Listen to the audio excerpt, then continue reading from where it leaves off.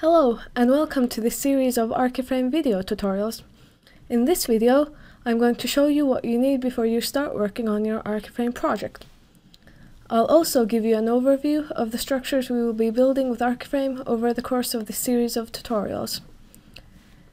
Here, I have an ArchiCAD model of a demo house, which will serve as the base for all that follows.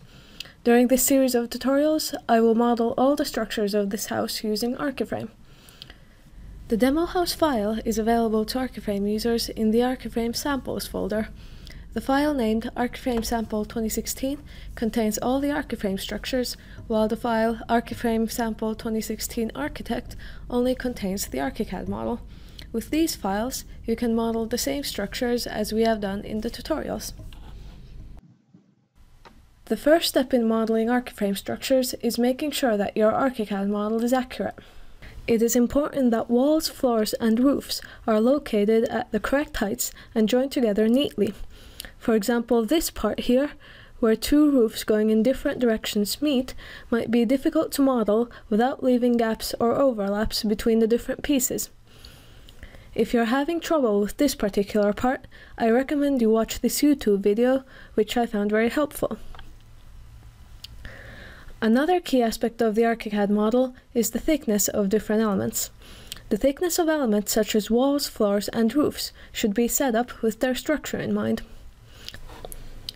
This is easiest to do by using the ArchiCAD Composite Element Types tool. The tool can be found in the Options menu by going to Element Attributes and Composites. For example, here I've set up a type for my exterior wall, so the wall consists of plaster on the inside, some studding, framing, insulation, and the exterior cladding. If you go to the floor plan view, you can then see the different layers inside the wall. So for example here, I can measure the framing layer of my wall and see that it is indeed 173 millimeters thick. Using composite types is very useful when you place your ArchiFrame elements. You can check that your ArchiFrame elements are in the correct position and that your ArchiFrame model is consistent with your ArchiCAD model. So here are the ArchiFrame planks, and I'll show them in 3D just to make it more clear. So it's just the framing of the wall. And you can see that the planks are indeed in the right position and that they are also 173 millimeters thick. Note that the ArchiFrame wall doesn't need to be consistent with the ArchiCAD wall, so for example, it can be thicker than the ArchiCAD wall. Next, I'll give you a quick tour of all the ArchiFrame structures that we will be modeling in the upcoming tutorials. Let's start with the wall structure, since we already had a look at wall framing. Here, I have an ArchiCAD model with no ArchiFrame elements visible. Notice that if I hide the ArchiCAD wall, all the walls disappear, so the wall is just a single element with no layers inside it. Now I'll turn on the ArchiFrame structures. First of all, we see that whereas the cladding before was just a 2D texture, we now have 3D cladding made by ArchiFrame. Another change is that the wall is no longer made of just a single object, but many different layers. So now it's possible to hide the cladding, in which case studding and the other layers inside the wall will be revealed in 3D. So here you can see the wall studding in 3D, and we have two layers of vertical studding here. Now I'll hide the first layer of studding, and now you can see the interior layer. And if I hide that one, you can see the exterior boarding. And if I hide that, you can see the framing.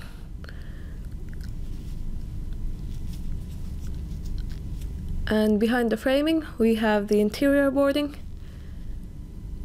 And finally, if I hide the interior boarding, there's nothing left. Next, let's take a look at the roof structure. As you can see here, our roof consists of two layers, a top layer and a thicker bottom layer. The bottom layer contains plaster on the inside, some timber, fiberboard, insulation, and this is the layer where the main roof rafters are, and some more fiberboard and some airspace.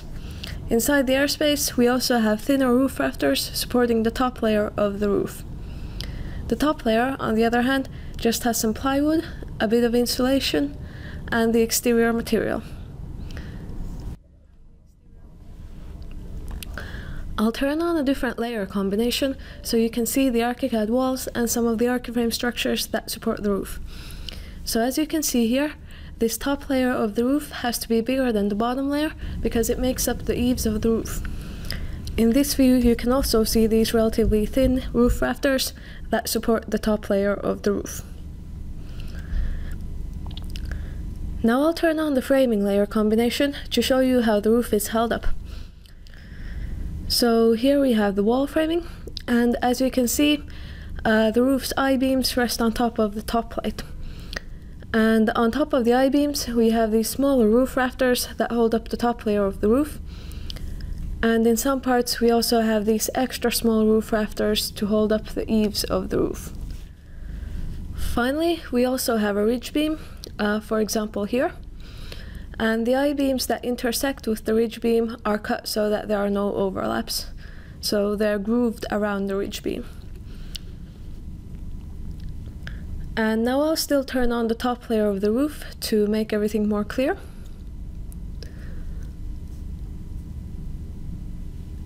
So this is what it looks like. In this view, you can also see some of the weather boards and covering boards that I haven't showed you before. So around windows, we always have weather boards like this. And below eaves, we also have covering boards like these pieces here. I will also show you how to model these pieces in the upcoming tutorials. And next, let's have a look at the floor. So our floor consists mainly of I-beams, which are 360 millimeters tall. And below the I-beams, we have some studding to support the ceilings below. And it would also be possible to model the floor finishing or floor planks above the I-beams. Next, let's look at the structures in section view.